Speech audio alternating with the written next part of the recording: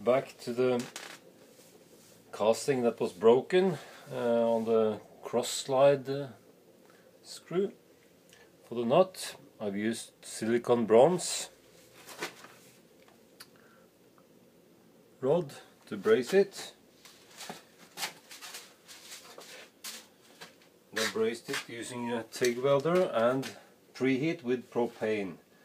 I thought about brazing it with just a minimum amount of heat, but I think I made a fighting chance of myself with my abilities when I preheated it. Now also then I left it here with a blanket cooking here. It's still a little bit warm. Yeah, I think I'll leave it here until tomorrow actually. So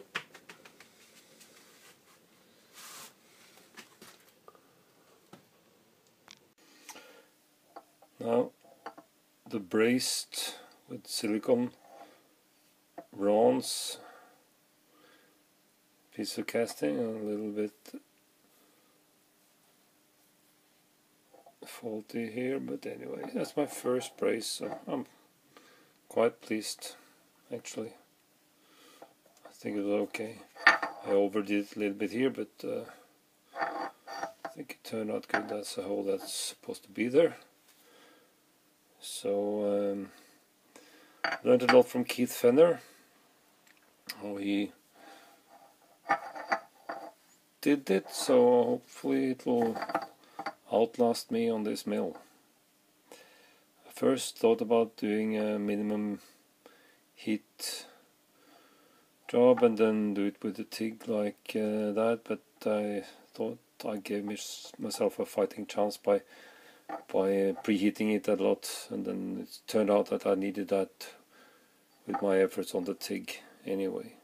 So I cut a groove, so I almost had no material left, but just so that I had it fixed to the right position, and then braced in that V notch.